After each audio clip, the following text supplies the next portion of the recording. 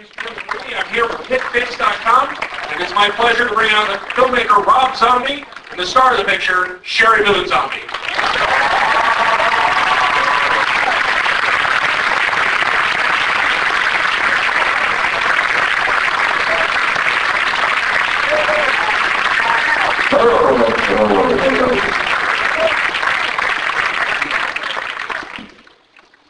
The first thing I'd like to talk about, Rob, is music is such an essential part of this film, and that theme, the record that is sent to them, is such a key ingredient, sort of the mood of the film. I would imagine if you made this for a studio, they would want that to be like a single, something they could release, but it works more as a fabric, a piece of fabric in the movie. Can you talk about designing that sound and working it into the picture, how that... Yeah, I mean, well, when I came up with the idea that a piece of music would be important, I thought, well, if it sounds like a song, it's going to seem really stupid every time you hear it. But then I thought it has to be musical enough so that every time you hear it, you can remember it. If it was just noise, which I thought maybe I would just make it noise at some point, but then I thought that would just be too random.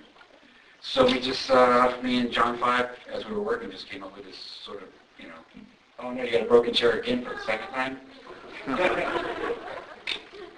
had a broken chair last time. I don't know. And something happened. Lost my train of thought. Sherri had some crazy notepad, and that was what worked for me. The performance you do in the film is I think, very harrowing, and it seems really emotionally demanding. You have to go pretty far down with the picture. Did you base that on real life looking at people who are struggling with regular physical addictions? Is it something that you built out of just the script and working with Rob? Can you talk about putting that character together? I can, but I don't like to because I think it sounds kind of gross when actors describe how their process. I mean, I will say this, that all the preparation we did, or I did beforehand and we did, it was lengthy and we thought about it for a long time and it was a lot of work, and during the actual filming, the one great thing, the advantage for me was we really filmed a lot in sequential order. So it was great to start out light and happy. You started genuinely happy and energetic and got more and more exhausted and stressed out. Physically, and then because of the schedule of filming and the hours and just the grind of it, we shot it in 24 days, I think. So the decline of Heidi is the decline of Sherri as well. And that's an unbelievable schedule for something that is so dependent on mood and atmosphere. Can you talk about working with your cinematographer, who I think does outstanding work here? Yeah, well, I've worked with Brandon. This would be the fourth time now. We did Halloween 2 together, was when we met. And then we did our best work, the Woolite commercial that I shot with Brandon. And then one other music video. So we, by this point we knew each other pretty well. And what I like about Brandon is he's fast. So I could concoct these big scenarios, and I knew he could get it done. Because a lot of times, with some, all DPs are different, but some of them are old and cranky and slow. Especially the English ones. They're tough to do with sometimes. But Brandon's young and fast, he was like, so, it's pretty simple. We didn't get into a lot of lighting. That was a great thing. We didn't overlight anything. It's pretty much almost available lighting most of the time. Even in the big, theater shots and stuff. The premise itself, working with Salem, there's been a lot written about Salem. It's been used for dramatic purposes a number of times, but I've never seen it come out this way before. Was this based on anything, or was this literally just, I'm starting with this core idea, I'm going to build fantasy around that, I'm going to build onto the basics of what happened? Well, I mean, there was a point where I thought, why am I so loud? There was a point when I thought I would make it more factual, because I had written this entire backstory that was more factual. And when you go to Salem, they have like a whole old town there. It's not a movie set, but it looks like a movie set. It was actually built for a party in like 1920, so you have this old Salem village. And I was going to make it more, true to life. And then the more I researched the Salem witch trials, and this sounds horrible to say, the more it seemed boring. To me, because it was like 20 people. It's almost like the other DJ says, that's it. 20 people got hung by a tree. One guy got pressed by stones. I was like, I wanted something a little jazzy. So, I wanted a spiky chair. I want to light people on fire. Because I sort of, in my mind, confused it with like European witch hunts. So at that point, I decided to just abandon it in truth. Sorry, Salem. Which is, I feel kind of bad because when I went to Salem, the head of like the college who was in charge of it was taking me around like, finally someone will tell the real story of what happened.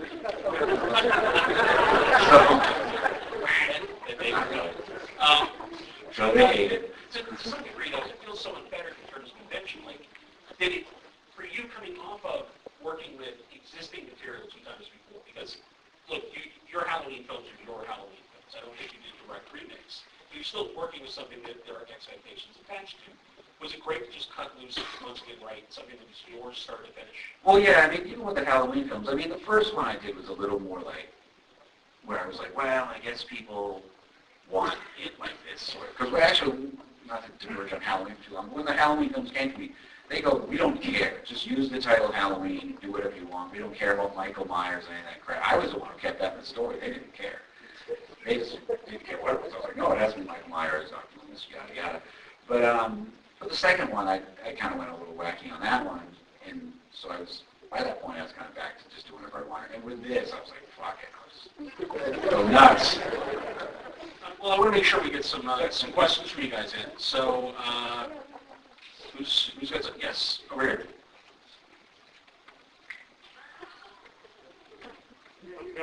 Hey. How do I get one of those white goat shirts, man? Oh, yeah? Although I'm sure those will be available at some point. Hey, now they will be because you want to buy one. So. Yes, right here. Oh, yes. Yes, that's right. I had a question. Enjoy every film that you've been in, and I've seen your process. I'm fascinated to know where you found that your greatest inspiration came from. For this role? Or just for life in general? That's a big question. That's a personal question. My biggest inspiration. I don't think there was one singular aspect or inspiration. I mean, Heidi is so multifaceted. Rob wrote a great character. I think I really wanted to start with her being a DJ first and foremost. I was really excited about that. And what a cool kind of like hipster chick she was. She's not necessarily a rock chick per se. Her favorite band is Rush. But I mean, there were a lot of things that went into it. But I don't think it was like a big singular inspiration. I mean, the reality of it is I go off, write some crazy stuff down, hand it to her, and she goes, really? I have to do this? So that's where the inspiration comes from. Yeah. I love the production design in Heidi's apartment. Like, I love the touches. I love the film nods that are hidden there. How much of that is you, Rob, thinking about what Heidi's backstory was and what those mean, or how much is just, I love this space, I want to use it this way? Well, the space was a horrible one right there. I mean, we went, because we didn't have any money, so we just went to these horrible spaces. That was just some shit fake set that you've probably seen in a million porno movies or something. It was a crappy place. That is the funny thing. Every time we location scout, and I'm not joking, literally on every single film I've done, they are shooting a porno movie on the sets we will later use. And I don't know what that says on the quality of the sets we're using for budgets, but every time. Anyway, no, but I mean, the production design is super important to me. I mean, I nitpick every little thing, and it drives me crazy, because as soon as, even on day one, because we were so far behind that most of the time, especially in the hallway when she comes down with the dog for the first time, the walls are still wet. Because we had we didn't have enough money for prep time, so like anything was, the paint was still wet, the things, sometimes people were just holding walls up, because nothing was ever finished, because they wouldn't let us prep anything.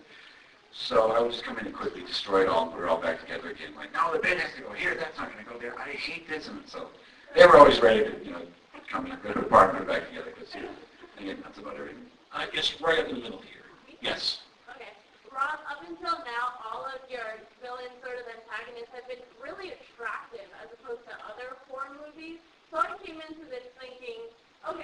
villains are going to be attractive, and then it ends up not being very attractive. Is that a conscious effort to make being the antagonist not as attractive as... I'm just trying to think of what attractive villains there are. Which ones are those that you're speaking of?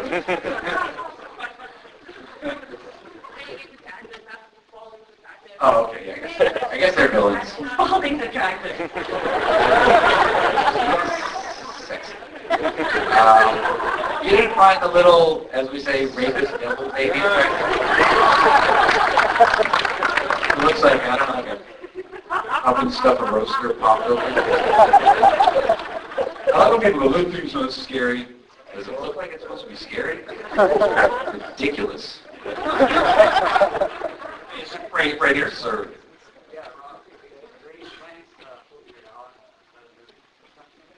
I like Weird Al. That was the Weird Al thing was the funniest thing. I was standing. I remember I was shooting some scene in the police station with Brad Dourif, and I was going to just have Chris Hardwick play a radio host that interviews Malcolm McDowell. And I was like, no, let's make it a TV show. And I was like, and I called Chris Hardwick. I was like, what celebrity do you know that we can get on a plane in the next 24 hours? Can Bob Saget do it? I needed somebody that I wanted that would take all the credibility away from Dr. Loomis. Like when he's pouring himself out, he goes, I think Weird Al will do it. And within 6 hours, Weird Al was on a plane flying in, not even knowing what he was doing. And literally, Weird Al's only request was, can I wear my own shirt? We filmed so much with Weird Al. It's so funny that we didn't get to use it. Well, and asking about footage that's been shot, this has been recut since your first screening in Toronto. Yeah. And even speaking with some of the actors, it sounds like there was some refiguring along the way and things that you adjusted. Is there much of this that you shot that you didn't use? Is there anything that you might want to toy with in the future with a home video cut or anything? Well, there's tons of it. Even on a tiny schedule, I always overdo it with characters and stuff, so there's tons of stuff. I mean, if you watch the credits, it's like, there's more people cut out of the movie than are in. Udo Kier got cut out, Clint Howard, Dan Roebuck again. I don't know why Dan even bothers showing up. I always get him on there. He knows it's good. That's why actually when I did these, I don't know if they're on TV, I did these bug commercials, and I felt so bad for cutting Clint and Dan out of the commercials. I cast them in the bug commercials just to make it up to them. There was one thing, Ernest Thomas, who played Raj on What's Happening, was the station manager at the radio station. He did all this stuff. Such a great performance. And he was so great. But our editing schedule was so short that the scenes didn't work. We could have made them work if we had more time, but rather than leaving them in and just having it be awkward, I took them out completely, which was a bummer. Actually, I think you can see them in the background in one shot, but that would be the only thing I might go back and add in because it was really great stuff that got cut out.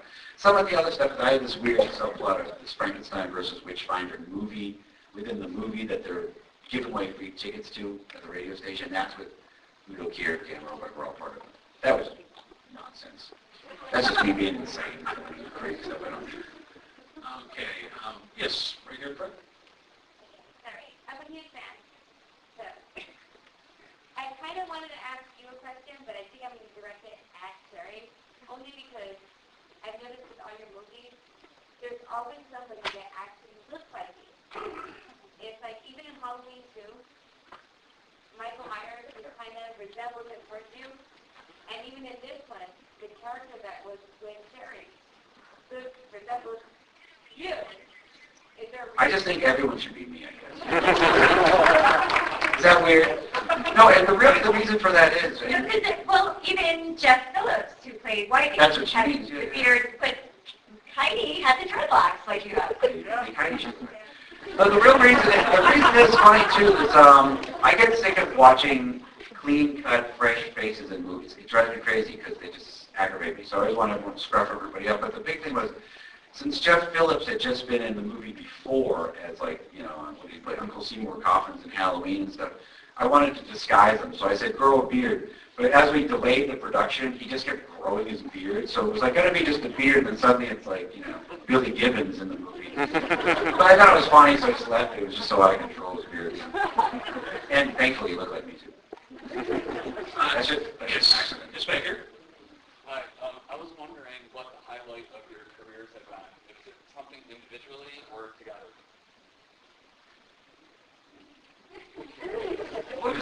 individually, because if we have to sit here and think of something together, it'll be a long dead silence. I was really excited the other day when Entertainment Weekly has this picture of what they were doing a thing like witches are the new vampires, and it was Angelina Jolie as a witch and Julianne Moore, or Angelina Jolie as like Melissa,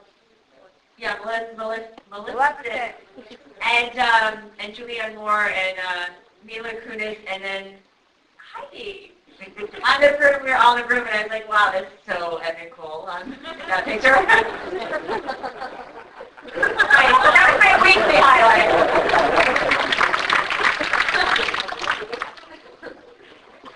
Well, my highlight was at one point, I don't know, a highlight, but I just gotta say something, was getting a thumbs up on TV from Roger Ebert for Devil's Rejects, because I would always watch Siskel and Ebert. So that was kind of cool because there's very few film critics you can really respect that really know what they're talking about. And I grew up with Siskel and Ebert, and when Gene Siskel died, it was like, all there was Ebert, and I thought, he sort of begrudgingly, it seemed like he didn't want to admit he liked it, but he did, and I thought that was kind of cool. So He gave it 2 severed thumbs I up. had to make it a joke. Well, and he's a tough horror critic. He is not a huge fan of the genre, so that's even more. Yeah, no, it was cool, and he did write Beyond the Valley of the Dolls, so he will always be cool. Okay. Let's see. Sure, right here.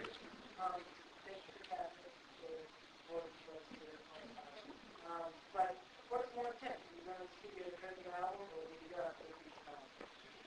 Well, cutting a record's easy. It's just like meeting like 3 other people, sometimes one other person, and we can waste all the time we want. It doesn't matter. But on a movie, it's like if you pause, the clock seems to speed up, and as it goes around, money just flies off of it. You walk on set, you're already behind schedule, and if you pause for 1 second to think, like literally on this movie, most of the stuff we did in one take, because we didn't have time for 2 or 3 takes, because God, that would have been crazy. Well, I love that. 1 take. Well, I know, because you want to wrap it up quick. But No, I have a lot to get through, so 1 take. Yeah, no, but so movies are hard because it's just so much money, even on a low-budget movie. I mean, this is a very cheap movie, and it's still 10 times the budget of most albums. So yeah, no, it's more intense making a movie. I have to ask, obviously with your first film, you went through a real struggle with Universal and getting it out. And now at Universal Halloween Horror Nights every year, there's that House of a Thousand Corpses maze, and they've embraced the movie wholeheartedly because now there's an audience for it. Is that gratifying to see that after time passes, they've had to say, okay, we love this movie, and yes, it is part of our Halloween traditions? It's pretty funny, yeah, because like, what was it, last year, 2 years ago, we were there with the cast. We pretty much reunited the cast because everyone hadn't been together since we shot the movie. And to just be there and see those giant billboards all over the park for House of a Thousand Corpses, it was pretty funny. But that wasn't the best revenge. Well, there was a better revenge one, but I won't get into it. It'll make me sound good. But no, that was great. Yes, that was great. All right, I think we got time for a couple more right here. Sure. Hey, Rob, big fan. Before I get to my question, I want to thank you. Just about 3 years ago, you helped pick my film up, Holiday Hornets, and that really meant a lot to me. It was really cool that you did that. All right, cool. So that inspired me to make my second film. So my question was, what would you like to see come out of upcoming filmmakers, such as myself or anybody else that's really independent? I mean, all I ever want, personally, whatever I want to see, I just want to see something I haven't seen before. That's what I like about movies. It used to be that every time you went to the movies, you go, fuck me, I didn't see that coming. And now you go and you can sit there, you know exactly what's going to happen. You can sit, sometimes the amount of times I sat in a movie and I know the dialogue before the characters say it, I'm like, why would I know the dialogue? It's so cool. Yeah. So just do something no one's seen before. Or do it in your own way at least or something. Yeah, that's all anyone could ask for, I suppose. Yes, down here. No, but I might read a few more. Okay, yes. Sure. I was wondering what kind of restrictions you had if you like.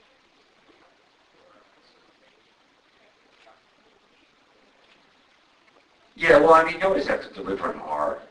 I mean, you don't have to, but nobody would be sitting here right now if we didn't because we wouldn't be playing anywhere. So yeah, you always go to the MPA and they request some weird thing. It was mostly stuff with priests doing bad things that they objected to. Go figure. They said it wasn't accurate that the priest was trying to molest a young girl. I think that young boy was like... I think on that note, folks, thank you very much for staying. Rob Zombie, Sherri Moon Zombie, thank you everybody for checking out.